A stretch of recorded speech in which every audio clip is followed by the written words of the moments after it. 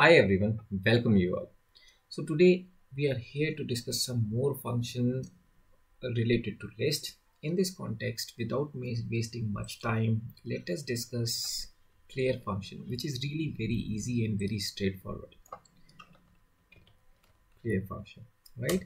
So let us have a list. Lst is equals to list range, let's say 1 to 10. That's perfectly fine. Let us print this lst and just fire lst.clear and then print the list again.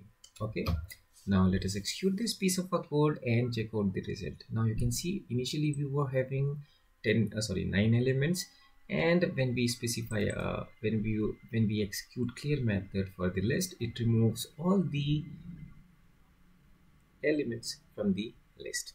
That's really simple, I think, and you get an empty list.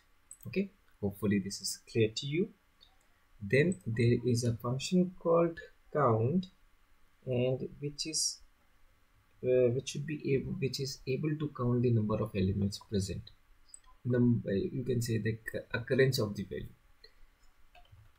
Count function, here you must specify the value, and value is kept inside the angle brackets because according to the situation you may change it.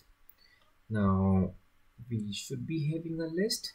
Lst is equals to list dot, actually I should be using a range function. let's say 4 only, and then we may extend this list with the another list. Let's say this time 2, 3, 4, 4, 5, whatever. So this may be the list. Let us print this list and execute this piece of our code, so we have a clear idea of the list, how it looks like. Now you can see, you can check it out. We have 2 2s, actually 3 2s, 2 3s, and 32 and other things, right? Now what I'm going to do is I'm going to find out how many times any particular value is in the list. So it's really very simple. Now what we are going to do, we are going to count the number of 2's in this list, lst.count, and this time I must specify 2. Let us run this program, and tada, we get the number of 2's in our list. Now homework for you is you have to implement same function, or you have to make a program which exactly counts the number of values present in that list without using the count function, right? For example, what you need to do, you need to have a variable, let's say item, and then you can take an input, right?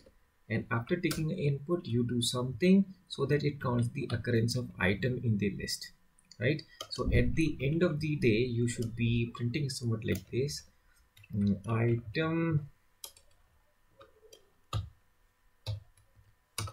is present in the list, okay, dash number of times. Instead of a dash, you need to print the number of occurrence for the item, right? Hopefully you will do it, and then we should proceed to our next function, which is a reverse function. Okay, so reverse function, it doesn't take any argument, so we are fine with the elements. That's perfectly fine. Now what we need to do, I'm going to lst.reverse, and let us print the list. Let us remove this piece of a code and check it out.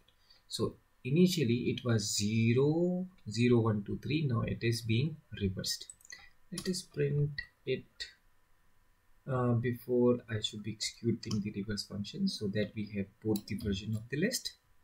See, initially this was the list, and now with the help of reverse function, it simply reverses all the elements. Okay, I think that's perfectly fine, and that's pretty easy. Now let us see, we have another function in our inventory, that is sort function, and as the name describes, it will sort all the elements. Let us take the same list we have used. Now instead of a reverse, we use a short method, and let us execute this piece of a code. And here list object has no attribute called short because I misspelled it. It should be short, and now you can check it out. So we have 2 continues contiguously, 3 though 3 are present at different locations, 4 and then 32. Let us short little more so that we have a very big value in between somewhere, and let us see whether it is placed at the end or not. See, it is placed at the end. Okay, now it accepts another parameter. For example, if I want to short it in descending order, how we can do it?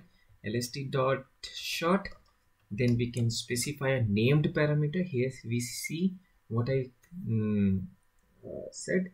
It is called a named parameter. So basically we are going to specify the value, but before that we have to name that parameter.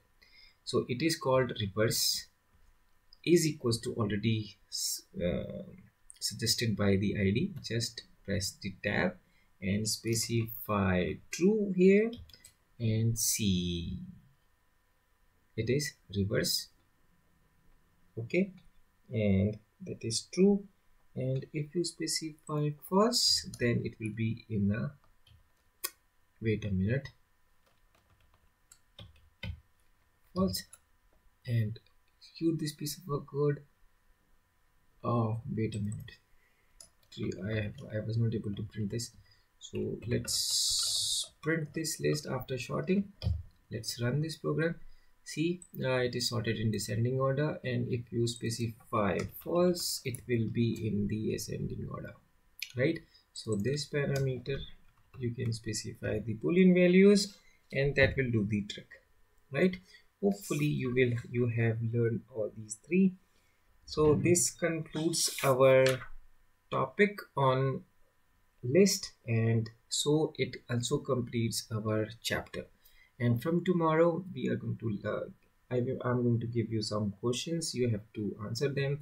Obviously we will discuss some if you really have problem, otherwise try to do it yourself.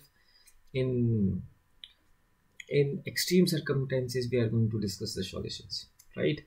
And see students, from here I don't have to do hard work, you have to do hard work. That's how you will learn. If you will not do and you will wait for the solution, then definitely you will be suffer, because I don't have to give paper, you people have to give paper, right? And in class 11, don't think that paper will be easy. It will be a very standard paper, okay? And in pen paper test, definitely there will be no relaxation. I'm very straight and I'm very clear about it. Okay, that's all. Bye bye, see you and have a nice day.